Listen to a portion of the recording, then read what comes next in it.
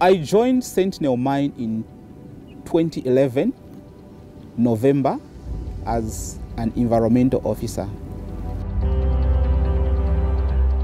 From 2011, when we got into production, I would say I'm one of the people who have grown so fast in my career. In 2014, I was appointed as acting manager for the environmental department. And then I picked it up from that time to date as the head of the department. So I've seen Sentinel Mine grow from a team of about 14 senior staff employees, the majority being geologists, to date when we are about 5,000 people.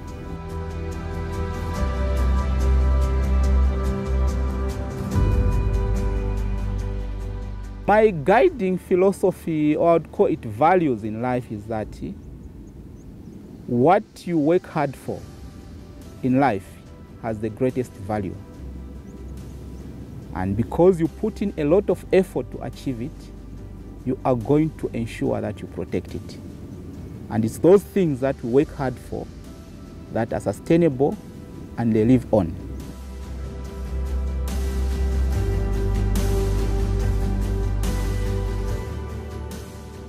In terms of environmental management, one thing that I would say has worked very well for Sentinel Mine is that when a go-ahead was given to move from the prospecting period to the construction phase, planning of the project involved environmental management issues. So at the time we had the project concept, which was availed to the environmental team.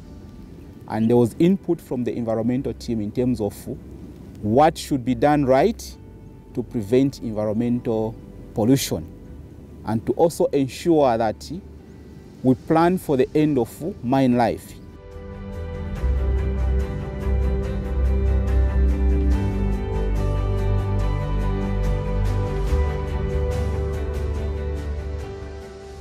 So in 2011, we started planning for certain activities that we knew would definitely come when we get into construction as well as operation.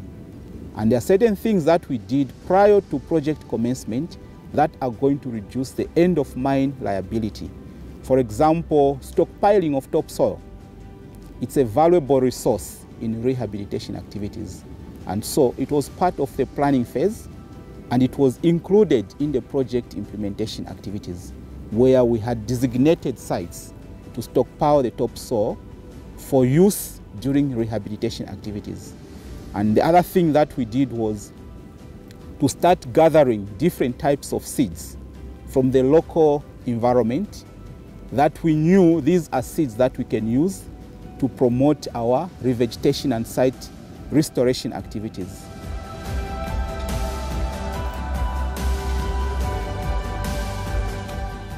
So the concept of the Sentinel project was so done in a holistic way that some of the things, the results that we are able to see now, they were not planned yesterday, no, but they were part of the initial project concept.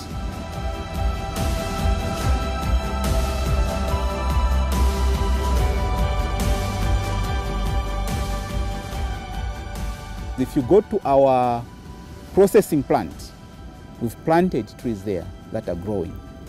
The site is green, and it's something that you never see at most of the mines.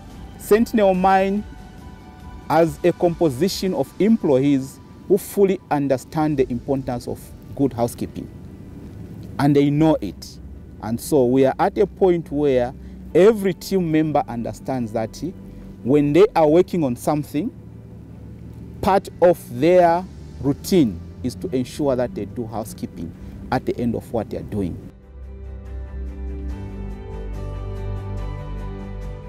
We have managed to put together a team that is enthusiastic, a team that has a passion for environmental management, and a team that is self-driven. And all the achievements that you see around our mine site, it's a collective responsibility, and our team as environmental department has done a tremendous job to achieve those things.